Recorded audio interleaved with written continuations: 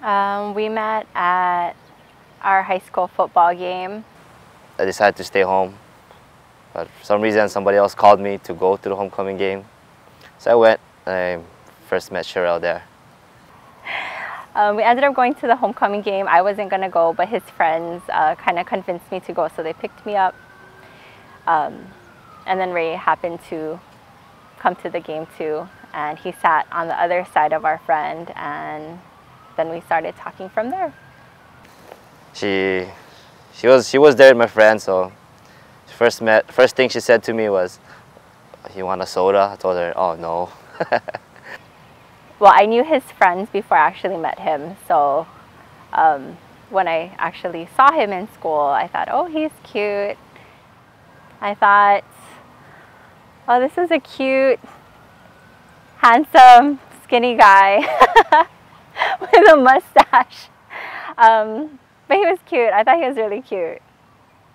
When I first saw her, I thought, I was like, oh, this girl's pretty cute, but honestly, I thought she already had a boyfriend, so I was like, ah, I'm just here with my friends to enjoy the game.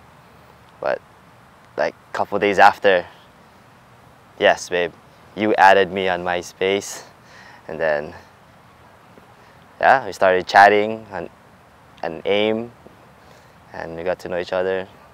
Found out she was single. We started talking. Well, before we actually met at the game, I was, being the teeny bopper I am, I added him on MySpace. And then when I met him at the game, that's when we started talking. Our first official date was, we went to the movies. We watched Deck the Halls. I think that was around like November. I think we cut school that day. I think we cut fourth period that day. We hung out, we went to eat. Asked Trong, oh, we should go movies. And he's like, no more money. I told him, nah, I go treat you and I go buy all the popcorn, whatever you like. We watched Deck the Halls, but we didn't really watch it. We were like making out on the side. But that was our first date, our first real date. Sorry again, Mom, but we cut the fourth period a lot. So me and my friend. One thing that day, she just tagged along with us, and that's when we went to the movies. We had him sit in a corner while we sat on the other side while he watched the movie and we made out. Till this day, I still don't know what happened in that movie. Yeah, once the movie started, we just started kissing for a good hour and a half. She's really smart. If she put her mind to it, she can do anything. I'm really proud of her that she finished nursing school and all that hectic schedule she went through. And of course, her heart, she has a good heart. Yeah, she loves me for me, I love her for her. And more than anything, I don't know, she's just been there for me, no matter what. Even if we're fighting, we end up laughing. Another thing that I like about him is that he's hardworking. And the last thing I like about him is that he's patient. I think that's the number one thing, or the number one reason why we're still together after 9 years. He's just always patient. She gets mad, and all of a sudden she's happy, but I don't know, I like that about her. She keeps me sane.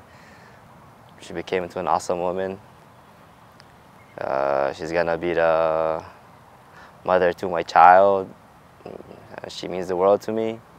I know it's been very stressful these past 2 months, and I just want to say thank you for being so patient and remaining calm during all this stressful times. I want you to remember that I will always be your sidekick, and I'll love you forever. Love you. How's my eyebrows though? Good? Good? Alright, okay. But babe, I love you. With all my heart, all my soul. No matter what happens, I know we can get through this. We've been through so much already. You mean the world to me. Can't wait to start our little family. Or maybe more, like 6 kids or so. Brady Bunch, right? But babe, I love you. Love you so much. And our little bubs. I was gonna say I love you to the moon and back, but I think Pluto is farther, so I love you to Pluto and back, baby.